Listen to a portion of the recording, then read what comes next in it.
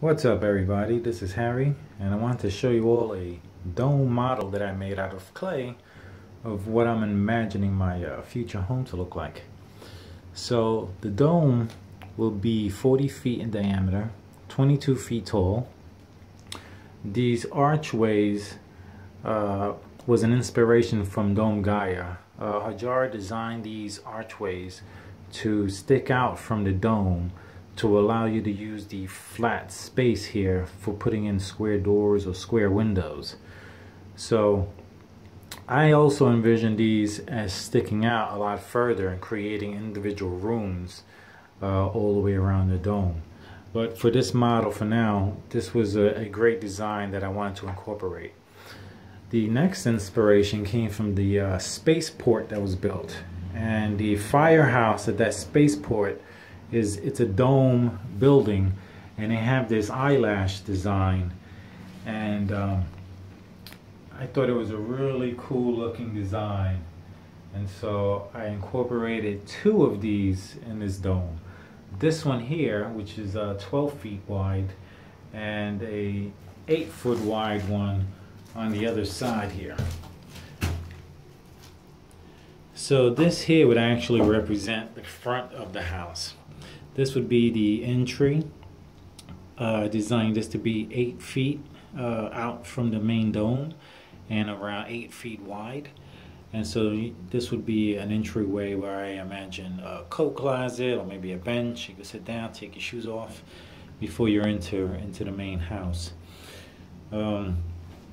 So I have 4 of these archways all the way around, and they're just for the windows. And so again, the whole reason I was working on this dome here was so that I can build my home that looks like that model. Anyway, I'm gonna be taking this down soon. With this, I'll be using that sledgehammer. This was always meant to be temporary.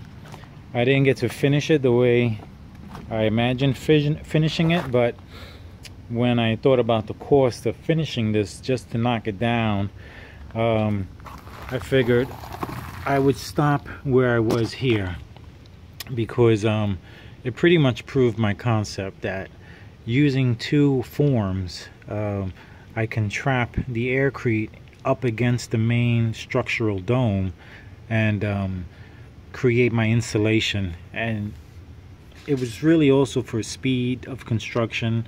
Instead of cementing blocks all the way around, I could just create the Aircrete and pour it in, and it's a lot faster construction, and the idea works. But I'll be knocking this down. But I have some other experiments to do, because when I created this, I didn't reinforce it the way I imagine reinforcing the future dome. And by that reinforcement, I mean the Helix micro rebar. The Helix micro rebar is this product that's pretty new. They've been around for years, but it's new to me. I've never heard of it until recently. So I will be doing some experiments with that, because the Helix micro rebar was meant to be used in concrete. I did an experiment with the Aircrete with a certain 6-pound mix, and it didn't work well with that. So I had to try a lower foam. Instead of 6 pounds of foam, I'll be trying 2 pounds of foam and mixing the Helix micro rebar, and see how much tensile strength it gives the Aircrete. But the Aircrete in itself, being porous, is not the best for holding on to the micro rebar. So another experiment is going to be I'm going to make a regular cement slab, one with basalt fiber chop as a reinforcer, and the other will have the Helix micro rebar.